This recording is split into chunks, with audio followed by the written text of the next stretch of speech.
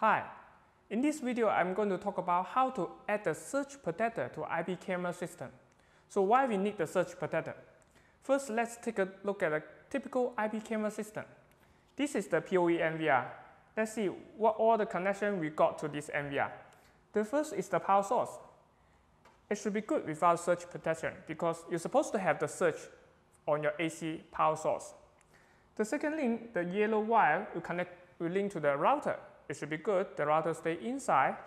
Also, this is the HDMI output connecting to the TV. It should be not a problem.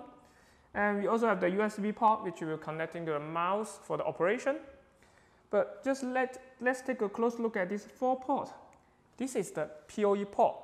It's supposed to connecting to our IP camera outside.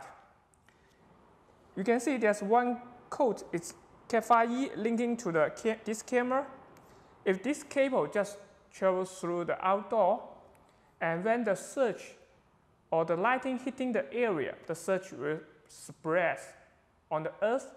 This is the copper cable. Cat5e, Cat6 technically just the copper cable.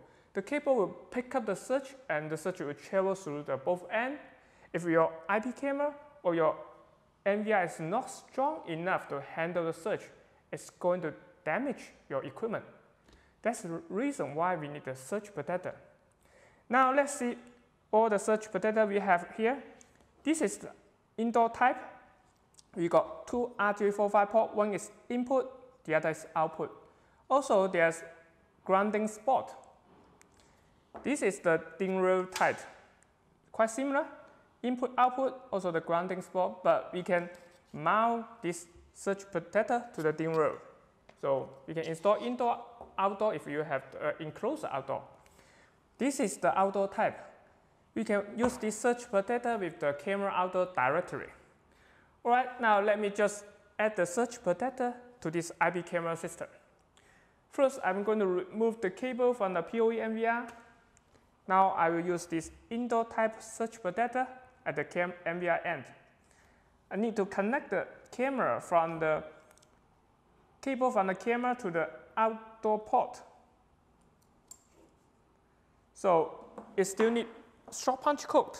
You need another short punch code to link the surge protector. Then go back to the same POE port at the NVR. And now I need to move to the camera end. We're going to use this DIN rail type surge protector. Let me mount the protector to the DIN rail. Also, I disconnect the cable from the NVR and connect to the input of the surge protector.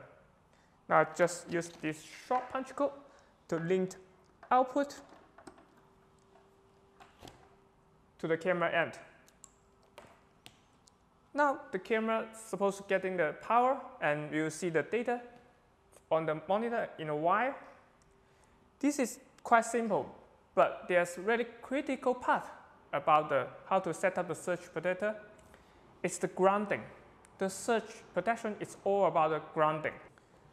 We need to ground this support. It makes sense. We also need to ground the surge protector outdoor. Do we need to ground the equipment? The answer is yes. The surge protector cannot cancel all the surge.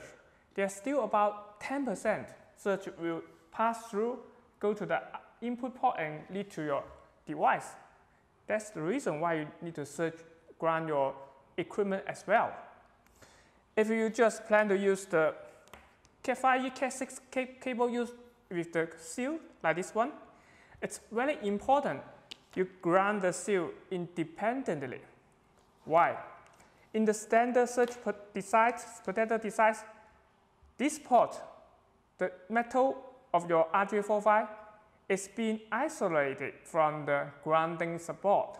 So if you just try to use this metal to try to transmit the surge to the ground, and hopefully the ground will help you to introduce the surge to the ground, it will not. So that is the reason why this seal needs to be ground independently. Alright, that's all for today's video. If you have any question, please post comment section below. See you next time.